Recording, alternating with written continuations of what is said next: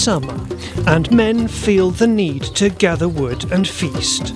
This specimen, the greater spotted Gilchrist, is trying to impress the herd. To confirm his alpha male status, he now needs to make fire.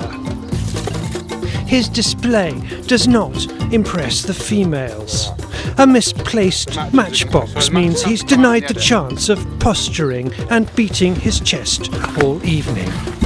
But this doesn't mean he hasn't got a very nice country barbecue planned for us. I've got some slow cooked rabbit that I'm going to wrap in bacon, cook that over the fire. So all you're doing with the rabbit really is reheating it. We've got some wood pigeon that Phil Spencer shot yesterday. We'll put those on skewers, do them over the fire. We've got some venison burgers for the kids. I've got some homemade tomato ketchup for them, buns, salad, all that sort of stuff. And I've got a line caught sea bass that my uncle picked up for us yesterday. So I'll fillet that out. We can either pan fry it or I'll fillet it, pin bone it, and then wrap it up with some butter and lemon and tarragon, wrap it in foil and just chuck it on the embers for a bit. While the beer chills in the stream, Mark has to avoid the natural defences of this beautiful bass caught off the Kent coast by his uncle. So the first thing I do is cut all these spikes off. Now you always want to be really careful with sea bass, because the one thing they don't tell you is these spikes, and they will go straight through your fingers. The gill plates in here are like razor blades, so you want to be careful of those. The spikes, there's a spike in there, there's a spike in there, and the spikes there. So all of the first thing we'll do is cut all of those off. Okay? This chap at the back here, just by his bum, he's got spikes. How difficult is it when you're landing them to avoid spikes? What we tend to do is put a towel around them. So if you put a towel around them and it holds the spikes flat, you see what I mean? So also as you lift them up, they will flare all their spikes out. Put a towel around and pull it down slightly. All the spikes then go flat, then you can hold it.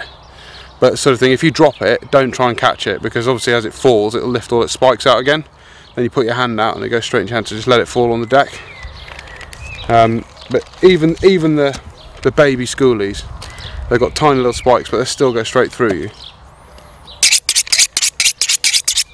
Right, then you want to just take these out. Yeah, can we get some water on it?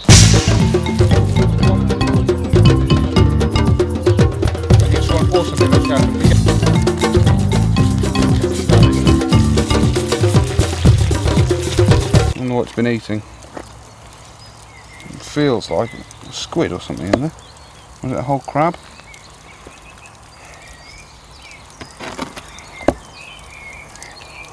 What's in there? Whole crabs, look. Soft shell crabs are a top bait for bass fishing. Yeah, these aren't that soft. Well, maybe they are. Yes, little crabs that are peeling. That is a pin bone. Okay, so you want to get a decent set of pliers. See, got that? Those are pin bones, and they tend to snap and go straight up the roof of your mouth, and they can be quite tough to get out. The now flat embers give Mark a surface hold to it down. fry the first of the bass fillet portions. The second will be cooked whole in its own juices. Also on the go are pigeon kebabs made from the birds from Phil Spencer and Crowmount. Literally skewering it, and what I'm going to do is not overcook it, which is a problem people do with pigeon, especially on a barbecue. It's better off to take it out and realise that it needs a little bit longer than overcook it, because once overcooked it's ruined. So you have to make sure that the vegetables are cut the right size so they don't end up raw. Is that a criticism, Dom? I'm just asking you. You're the chef. You should do, yeah. I'm hoping everyone's going to have had enough to eat. They're not going to notice. No, that should be about right. They're being done on a conventional barbecue.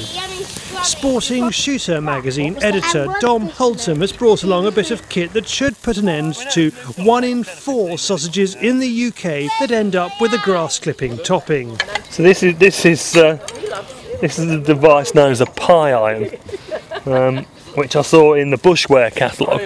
And when we were doing this feature, I thought, a pie iron sounds too good not to include, especially when it turned up and it said it was a dog and brat cooker.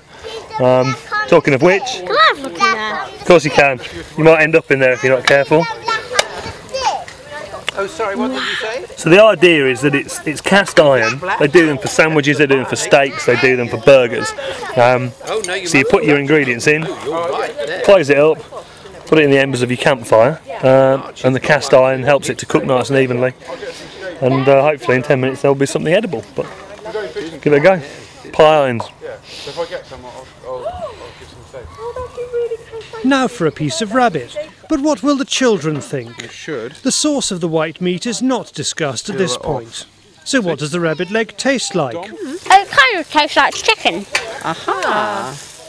Really? Who'd have thought? So what does Mark think of his creations? Oh man. Oh man.